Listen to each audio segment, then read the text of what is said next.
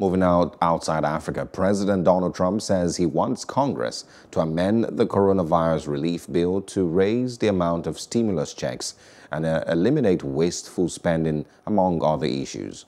The U.S. Congress on Monday approved an $892 billion coronavirus aid package, throwing a lifeline to the nation's pandemic-battered economy after months of inaction, while also keeping the federal government funded.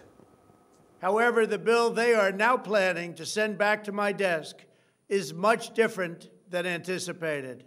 It really is a disgrace. For example, among the more than 5,000 pages in this bill, which nobody in Congress has read because of its length and complexity, it's called the COVID relief bill, but it has almost nothing to do with COVID.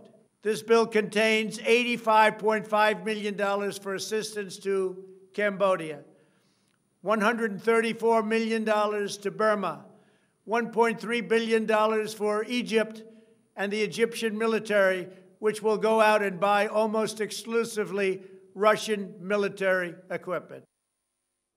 Hello, hope you enjoyed the news. Please do subscribe to our YouTube channel and don't forget to hit the notification button so you get notified about fresh news updates.